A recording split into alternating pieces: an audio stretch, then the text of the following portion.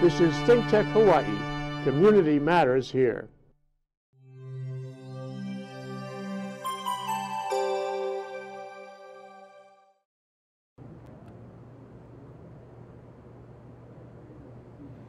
Welcome back to Humane Architecture here in our tropical paradise of Honolulu, Hawaii. That, if you look at popular media for sure, or lifestyle media, actually has been the coolest a while ago, almost like a century ago. I hate to say that, and we got to get it back to that. And DeSoto and I have been on a roll recently at the beginning of this year, so to speak, to look for some of these gems from mid-century that might potentially be endangered. Yes, that's right. And so today we want to focus on one that is sort of typical for a couple of buildings here mid-century. And I would say they were on this sort of hula hoop thing. Hula hoop thing, we might say that. Circular buildings. Let's bring the first picture, and we see, if we can get the first picture now, we can see actually there we go. 3 of them. And the one at the bottom is my neighbor back in Waikiki. That's a circle tower from the 60s, and so is the one above, which is the Jade Tower in Kaimuki. Yes. Both still existing, but the one we talk about today is the other one. Which one is that? And that is the Varsity building, which is located on University Avenue, and we have been told by somebody in the know that it is threatened with potential demolition, and so oh yes, we don't like that, and we are sorry about that, and we want to address that. And nor one's Historic Hawaii wants that, and I pulled that picture here. If we can zoom back out of it, we can see I just pulled that from the web, so you guys can do that too. And they've been writing this article, I think, some years ago, in like 2013,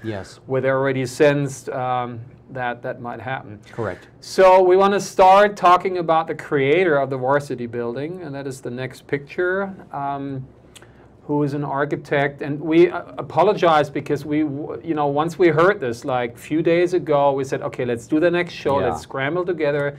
You didn't even have the chance to go into your marvelous archives, or at least not dig deep. Right. But you went out and took pictures while I was down with the flu. Yes. So we did our very best, and I pulled this here from myself when we at Doko Momo had a talk story that also you did one of the best ones ever. Thank you. And this one was Pete Wimberly, the architect we're going to talk about, later partner, Mr. Gu, Don Gu, who was giving a slideshow about it. And so I took this from the screen, and this is a picture of a slide he did, and you see the master of the time, Vladimir Osipov, that's very familiar to you personally and professionally, sitting, and you see Alfred Price standing next to him, and the guy sort of almost in the middle to the left who looks the most casual is our guy of today's show, and that's Pete Wimberly. And there he is in his aloha shirt. Exactly. And while sort of rushing this time, we didn't pull from a previous show that we had shared probably his most,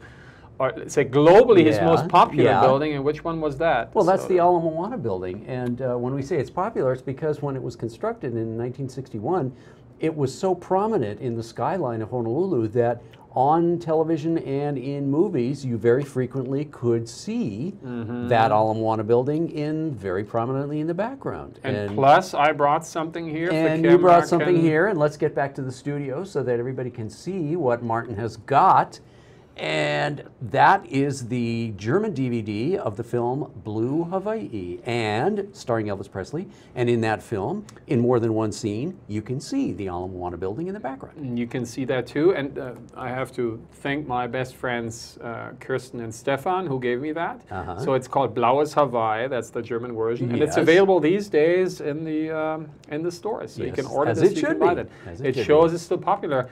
That's right. There's this building, but at the end of it, sort of the celebration at the end of the movie, it celebrates another building. Absolutely, it celebrates the Coco Ponce Hotel. Exactly. And we did an entire show because it's unfortunately one that is threatened as well. Yes. So poor Pete, left and right, his work basically gets endangered. Yes. So, but since we're in Honolulu, we choose to show another project, which is the next picture, which is also something we had touched at a certain point. And our most activist journalist, Kurt Senburn, was the most outspoken labeling what has replaced that building, which is a high-rise, a timeshare condo. Yes. And he has taken it as the prime shot for his article that he called Ugly Honolulu. Yeah. We analyzed a little why in a show that we called the Lanais or something like that, right? Yeah. But this one here was prior to that, and that was the Waikikian, as we can see. And so that was Pete in his early era, which is very tiki, right? Yeah. But as you pointed out, was also not specific to Hawaii. It was very Californian. It was this type of style, which took from a lot of different original Pacific indigenous cultures, was found in a bunch of other places, particularly California, but other places in the U.S. and even internationally, because it was exotica. It was an amalgamation of elements from different things that were not supposed to be 100% accurate to the cultures they came from. No, in fact, I was in the last time we talked about it, this hyperbolic paraboloid. That's a tongue breaker in many ways. Yes, it is. But I tried my best. I went to North Carolina when I had a job offer at NC State, and there was a building just like that. This one here, sort of Pete, maybe wasn't at its best yet as far as what he became later, because you can see this was fully glazed, and you can see the sun hitting it.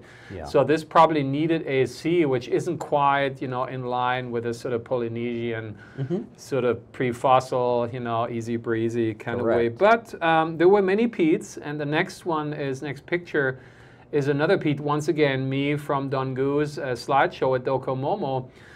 He was racing his Lotus, his orange-yellow Lotus, together with this familiar-looking guy, Steve McQueen. So I labeled this Pete the Playboy. All right. So he was a guy who really enjoyed life, and we paired this sort of era with another project of his that's luckily still there, at least in large, and that is which one? Next picture. The next picture is the Bank of Hawaii Tower in Waikiki on Kalakaua Avenue. And as you pointed out, unfortunately, the ground floor has been changed quite a bit from its original appearance, as you can see in these pictures. But the bulk of the building is still there. It has this very interesting exterior covering, which people wondered but what it was supposed to be at the time in the 60s. Was it supposed to look like a palm tree? Was it supposed to look like the top of a pineapple? He, as I understood it, said it isn't supposed to resemble anything specific that's natural. It is just a pattern. And I think that's an excellent point. And dating that, this the Waikikian was early 50s or middle something? 50s, 1955, 56. So this was 10 years later, This is a 10 years decade later. So he had sort of moved on, and it's exactly like you say. You can see in it whatever you want to see it. So the typical tourist probably sees something exotic in it, some palm leaves or something like that. Yeah. But the scientist, the engineer, just sees a repetitive pattern that is basically arches, and arches is one of the best forms in structure that the Romans and all other cultures have used. For millennia. The user, I know someone who lives in there who says, it's actually keeping us cool significantly, not perfectly, you know, but sort of like in the range of the IBM building, which we'll get to at the very end of the show. Right. So very nice, true modern building that different than postmodernism that just wants you to see that one thing only. Right. This here allows you, in a democratic way to see a multitude of things. Right.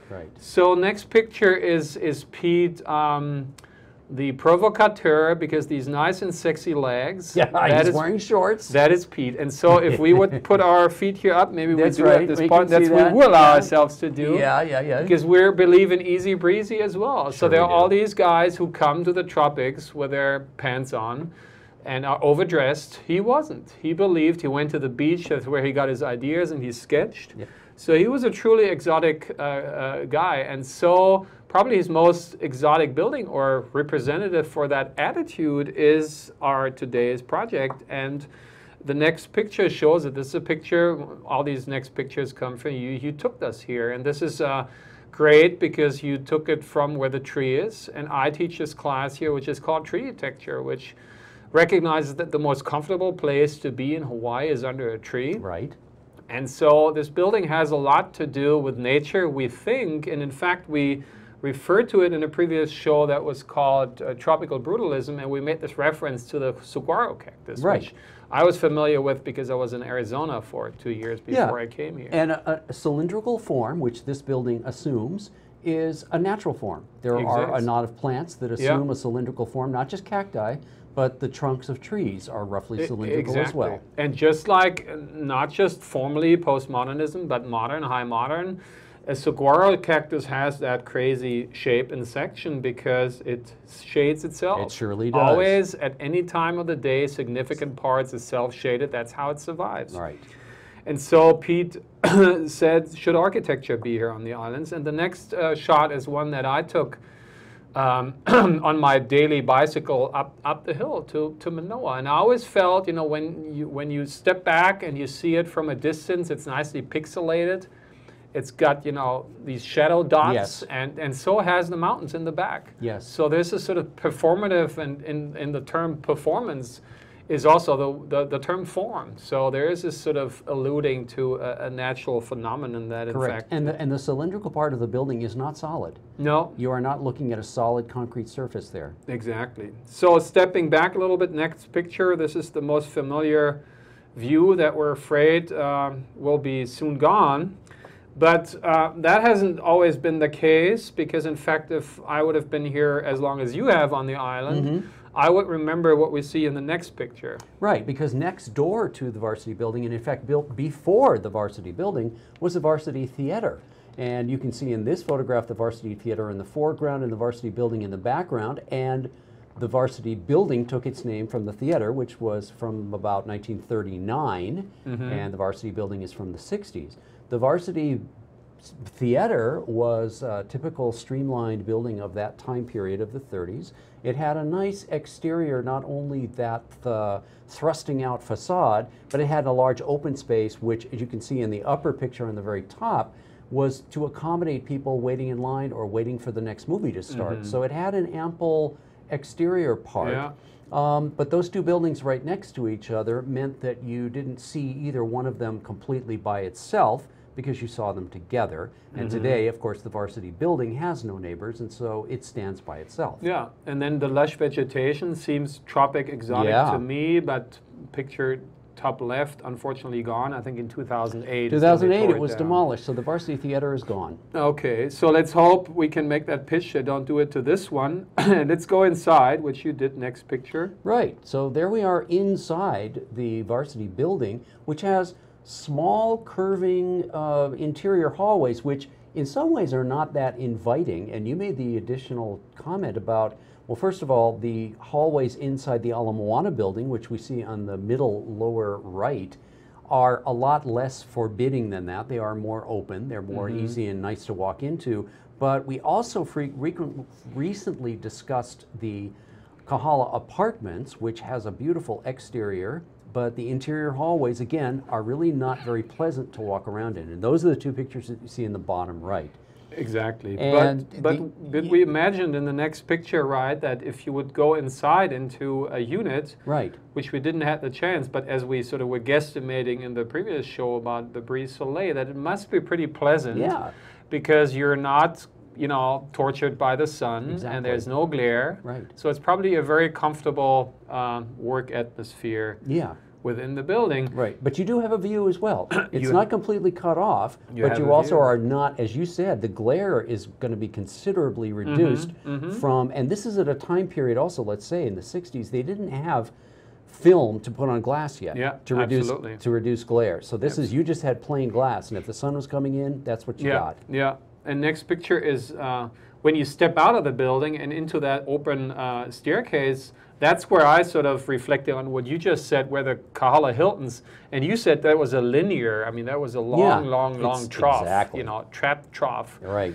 But this one here is a relatively small building and short circle, and it reminded me of the John Graham Ala Moana building that we keep talking about, which they allowed itself the luxury. John Graham, another purely commercial architect. This was a commercial project, a commercial program.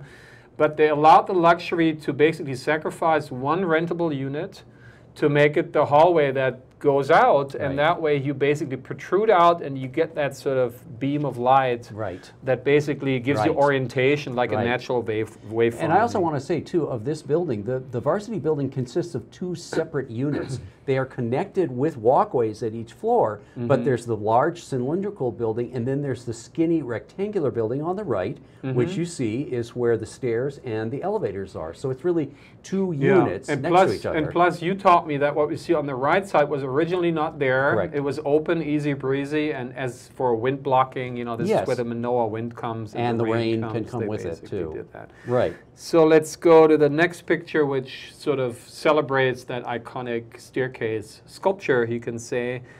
But then again, let's go back to these iconic fins, were even more iconic. And you, next picture, and you walked inside and documented this interstitial space between the fins and actually the glass. Correct. And that's pretty remarkable because that's sort of, under current developer terms, is sort of wasted space. But it's actually not, because it helps cooling the building, because they got that buffer where the air is already not overheated. There's air circulation. Plus, he probably never in his life, the opposite of it, imagined that would have allowed the depth for that nasty AC machine. That's right. But it allows the depth for window cleaning and for keeping, maintaining these slabs, which we will talk actually in about the second to next slide. But the next slide here is you once again zooming in into these iconic fins and what's in between. Right.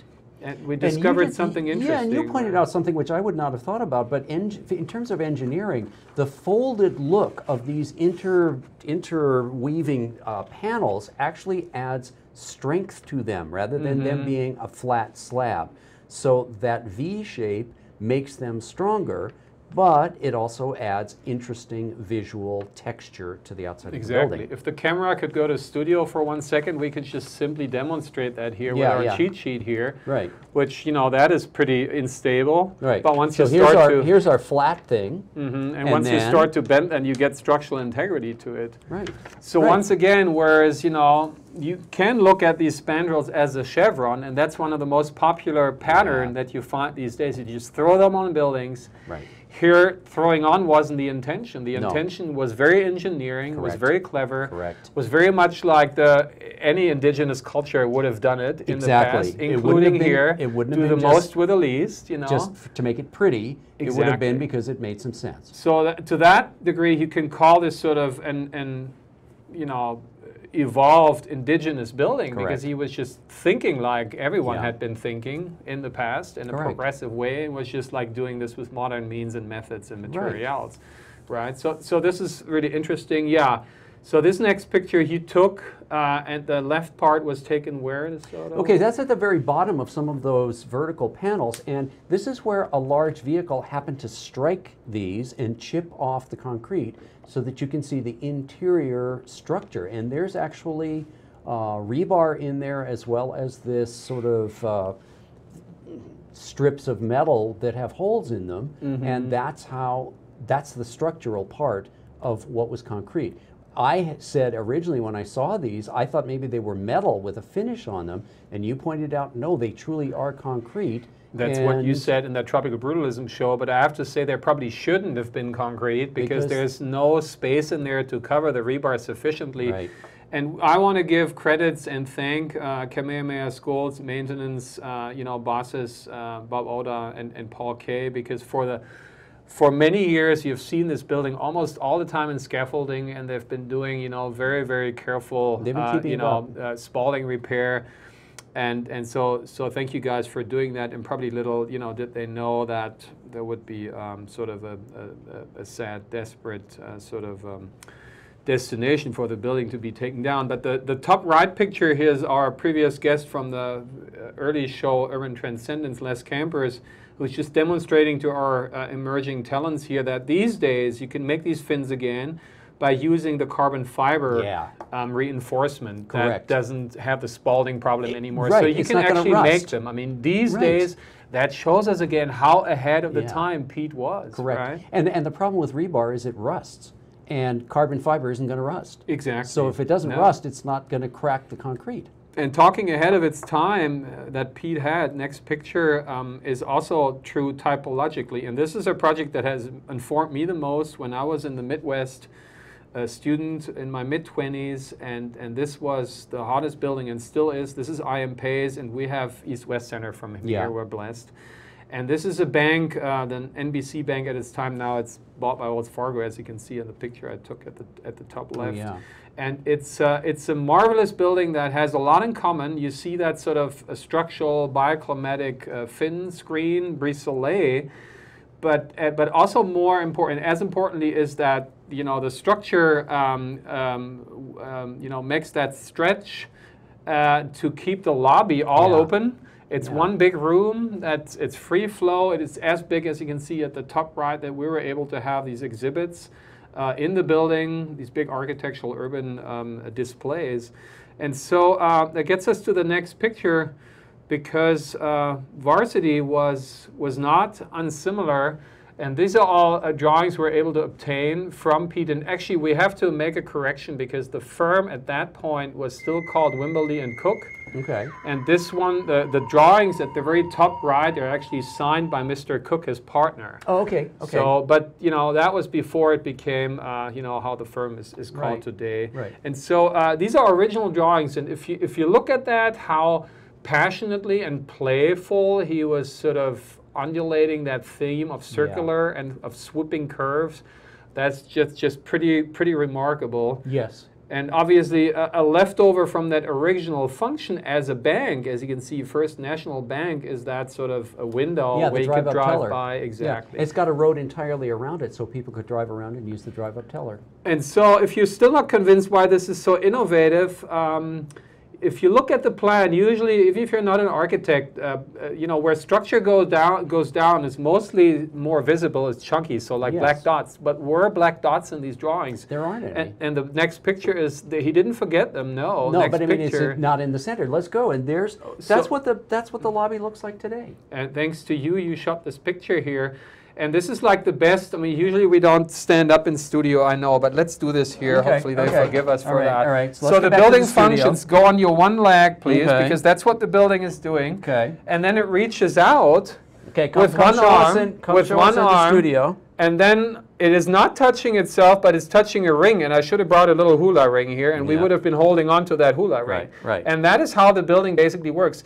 And then all the top floors coming up are going to rest on our arm. Correct. And isn't that crazy? Okay, so here, this is, one leg is off the floor, we're standing on one leg, and we're holding our arms out, and in the center, that's what's holding that is the empty space. So when we look at the interior of the ground floor of the Varsity building, that's what that is. Exactly. And give us the next picture, please. That's the drawing that basically is the reflected ceiling plan, is how we call that. And usually that's the least unsexy, that's the least sexy, the most unsexy plan. But here it reveals is super ingenious. And it wouldn't surprise me if, Pete Wimberly worked with basically Dr. Alfred Yee on that one. I don't recall. Oh yeah. But it's just like amazing. And what's also amazing is the next picture, because you were in there and got an impression of the most current use, because it's been empty, vacant. For quite some while, and you were rather impressed by what's in there, right? So what's in there now is something called the YY Collective, which is a Hawaiian-themed gathering place. They have art shows, they do music, they do other types of events, and it's making use of this one big space that we just were talking about that's got this wonderful dynamic ceiling with the open beams that they've accentuated with the new lighting that they've put in, and they are using the vault as part of their space as well. So what you were pointing out is this is very innovative, an innovative Hawaiian use of what was originally an innovative building. And we're really, wow, if I look at the clock, we gotta keep going. Yeah, we gotta go. So, and it's innovative because it's within Hawaiian tradition, down to the details. Next picture, down to the bathroom doors. And right, and the bathroom door just simply points out that this is for men, for women, and for transgendered people as well. So this is inclusive, really inclusive, and that's what Hawaiian culture traditionally was. And should be. And should be. But unfortunately, hope everyone is seated. We are, again. So next picture. This is where our fear comes from, because this is exactly across the intersection of where the Varsity building is. This is new, exclusive, hermetic, invasive student housing going up. What drives me the most crazy, and you're from here, so I can't imagine how you must feel, where Hawaiian terminology is basically used/abused for basically invasive development. Yeah, that's what And it's why going. is it so invasive? Next picture, because if we're up on our University Hill, next pictures I took, the right picture is you barely see Varsity at all, but you start to see that big chunk, which the left part of the picture is that monster. It's that Halimahana new building.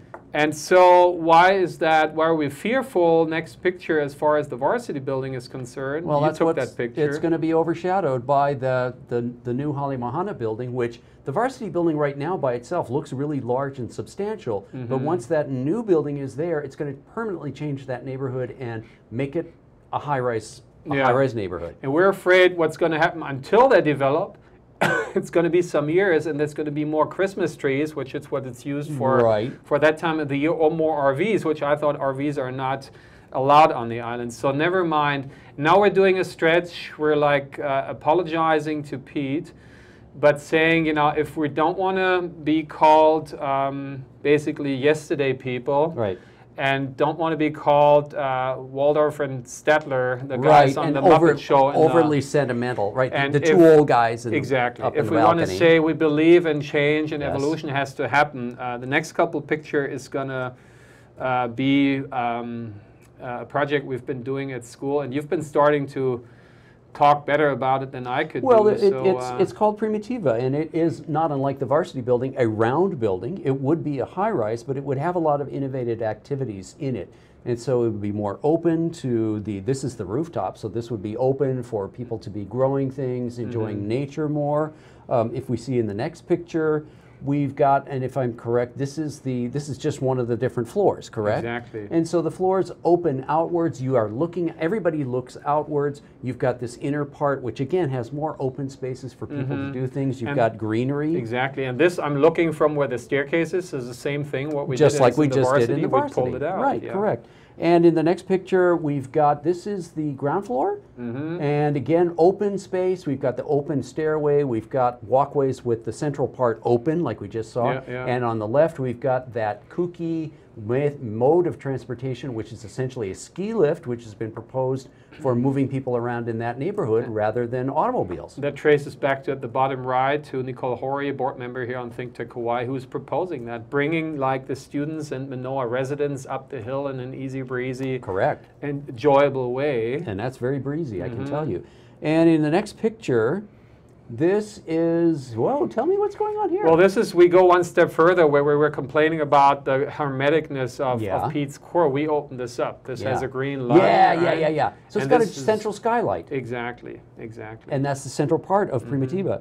And on the ground floor, next picture, on the very ground floor, we would have in our, there we go, we've got a farmer's market. So we've got people bringing in food, and you're buying food, you're intermingling with people, and that's where you're getting your sustenance. So once again, it's a social space and place. It's dedicated to the public. It's not exclusive. It's not a controlled, security-controlled lobby where it's all about if you're a resident, come in, show your card, right? Exactly, and this is not like that. So this is a break from what the most high-rises are now, which are exclusive, in which if you do not have a pass, you don't get to go in. Exactly, and not because of all that you were so kindly explaining. The next picture is that's how it would look like. Right, in that same similar location, except it's filled with greenery, and I don't think you'd see the Beatles walking across the street, but perhaps in your vision, you might.